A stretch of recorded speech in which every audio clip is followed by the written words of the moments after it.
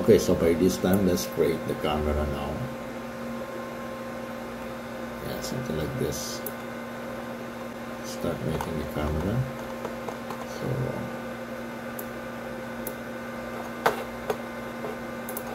create the camera, and to create the camera, just there's two ways to create a camera. First is by clicking this icon here, and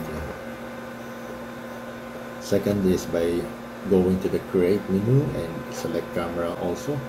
And when you do that, just click this icon, copy active view, so it will copy the actual view on your perspective, because we are on perspective right now, and hit accept, and the current camera will inherit that view from the perspective. So in order to see that, we are going to the camera right now. So that is the actual camera view, and we are going to change some, going to zoom in here. So in order to move the camera, you just go to the parameter settings and go to the transform, and you can move the camera back, forward, side view, and rotate.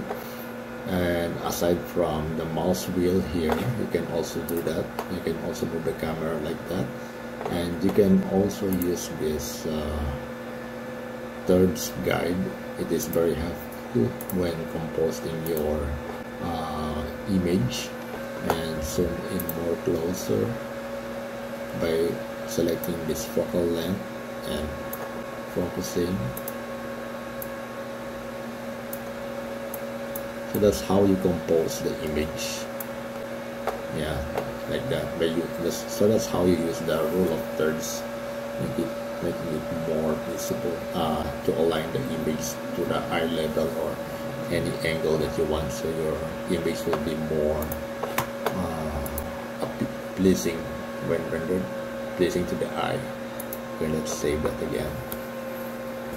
We're gonna make her look at the camera right now.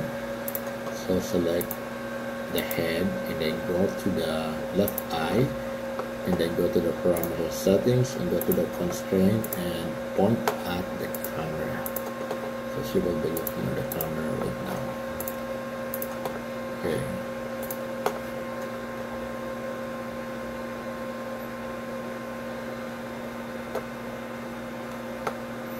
Okay, next is we're going to add now a spotlight. As you can see from this image here, I'm using a spotlight. So I just use one key lighting, which is the spotlight, the most brightest of them all.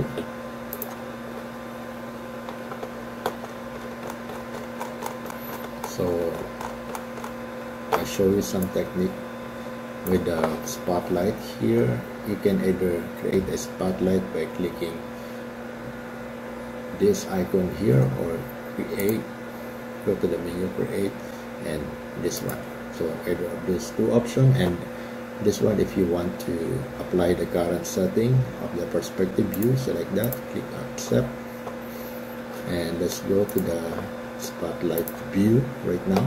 As you can see, this thing here, this circle here, you can see this circle, that's the perimeter of the lighting. So let's go to the light, and let's adjust that one, the spread angle. I just want it to be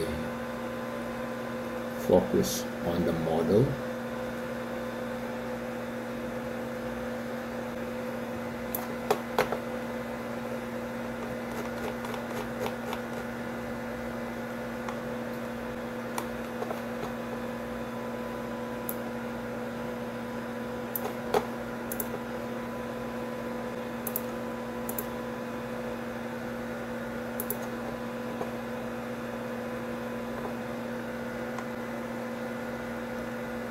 Okay, that will do. And then for the color, I wanted something like purplish, purple.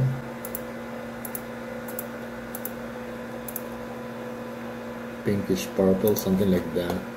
And as you can see from this image here, then we're going to create something like whitish effect. So we're gonna use the Kelvin temperature, set it to around 7,500 Kelvin. And for the lumen, let's just crank it around 300,000 lumen. Let's see first, like around 200,000 how it look like. So let's go to the camera view and flip and video array. Okay, so I kinda like the way it looked like right now. And now we are going to, you can see there's the lighting in there. We are going to create a distant light also. As you can see from this image here, we will create a distant light, which just to set up the mood. So in order to create a distant light, just click this icon here or go to the create menu and select new distant light and apply again to the viewport transform. So when creating this distant light, the parameters doesn't moving the distant light, it doesn't matter if it's far or close to the object, it won't affect the lighting, but the angle of the distant light is the one that affects the lighting, the model, and also the intensity. But moving it very close or far doesn't affect. So distant light is like a sunlight. It simulates the lights on the horizon like a sun. So that's what the distant light is. So let's go to the photometric, and for the light, let's I select something like this color.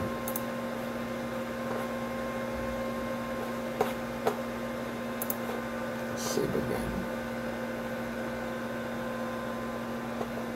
So as you can see, this spotlight is overpowering all the lights. Set it to 120,000.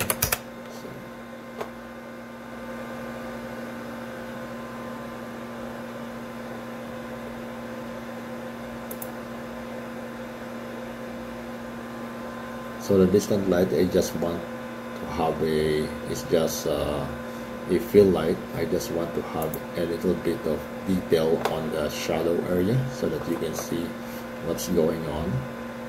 Yeah, something like that, so you can still see what's going on in the shadow. Not too bright. I like how the lighting now. Okay, so from here, from this image, you can see also I have used a point light also to set the mood for the environment aside from the fill light, distant light. So we will use point light. We will create a point light. So in here, go to perspective. Again, you don't want to touch that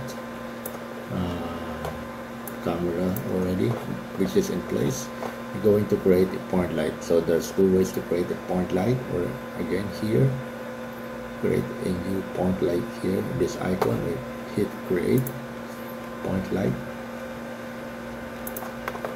and apply the default settings. So it will be loaded on the default axis. And let's go to the side-by-side view, and I want this point light something along here, but I don't want it to be seen by the camera. Yeah, something like that. And then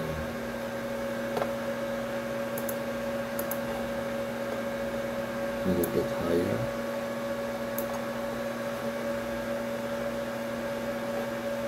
Go back to the camera view. Okay, I can still see some lighting in here. Let's move it a little bit.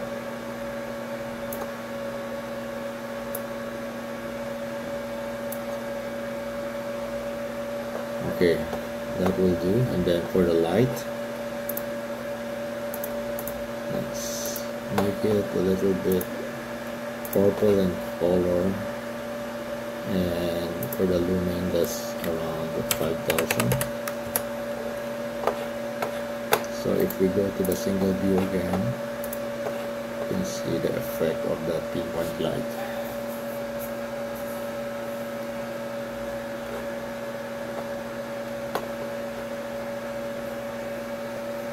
So let's see what else lighting we did use. So yeah, so those are all the lightings we have used so far. So distant light, let's crank this, let's lower this around 500. I don't want too much detail to be shown, just a silhouette and a little bit of lighting will do, since that is the kind of lighting I want to be shown. So you can just fine tune now, because since we are on the lighting right now. So that's how I do my process and work. I don't want to go back and forth. I just want to do everything in relation to the object, model, lighting. So if I go to the lighting, I want to do everything on lighting. If I go to camera, I just want to do everything on camera. Although the camera, anytime you can do it. But it's good to have a process right now, so that will make your work faster and save you time. And it's a very good habit to do. Okay, so I'm liking how the way it looks right now. So everything else, we have the props already in place, the model in place. The custom morphs we did apply, emission lighting, the lighting we did apply, deforce. What else do we need to do? Let's take a look. So we left only with the camera settings here. It adds more fun. Okay, so let's go to the side-by-side camera view, and let's go to the left view.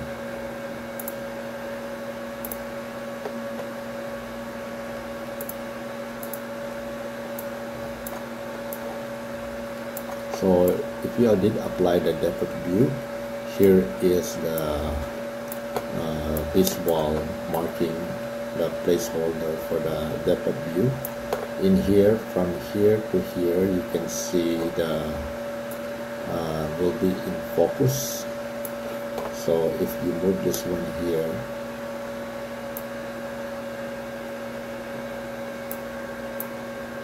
okay, so this two here, these two boxes here is the actual depth of view. So we want her something like the depth of view. We want something like around her eye, to start around her eye.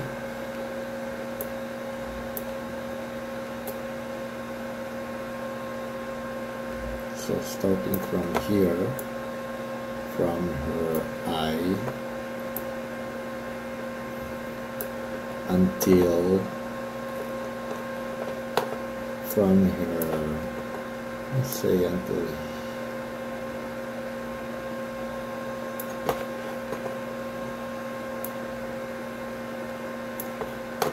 not up to the wall, but this eye level, until her eye and until her shoulder, or until her body. Okay, let's just put somewhere around her eye, like that.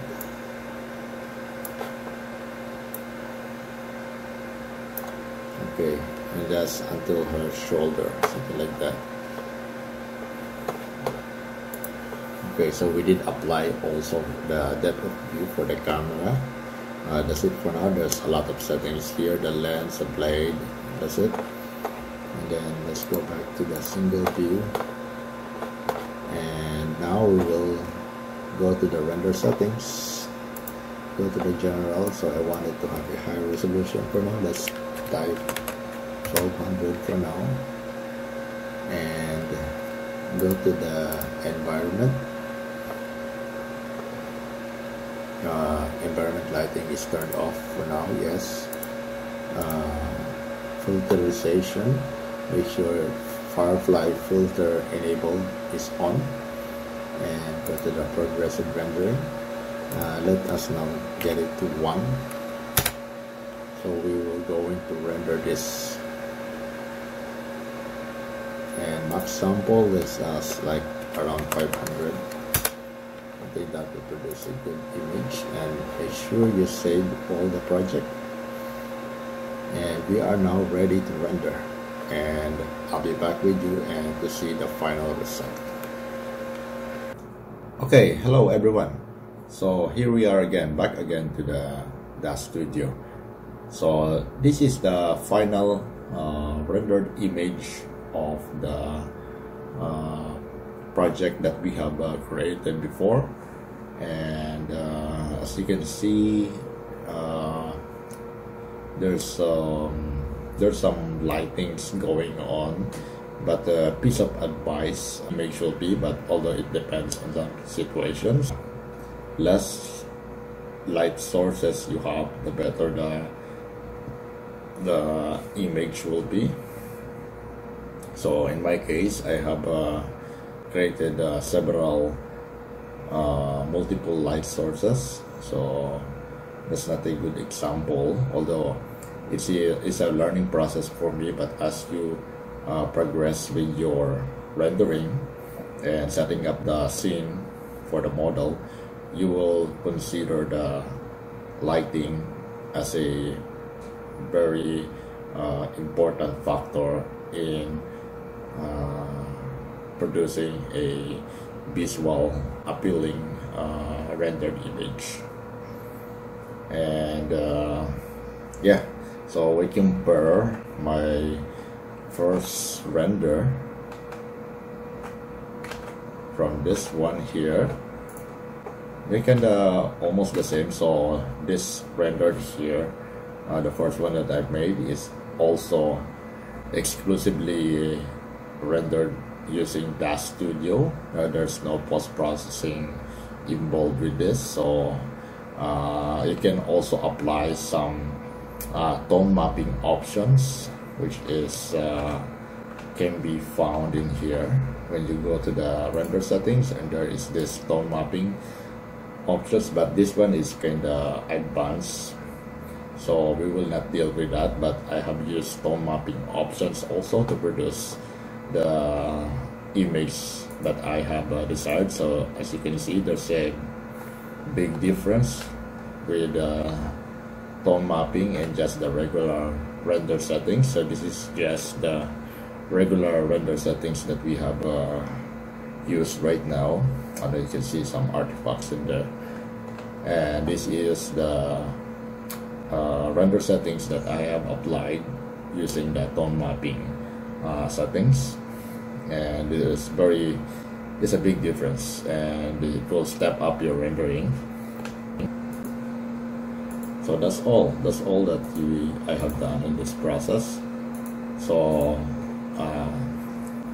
keep watching for my future videos, and hope you subscribe and hit the like button, and stay tuned for more video tutorials of the Dash 3D with Blender.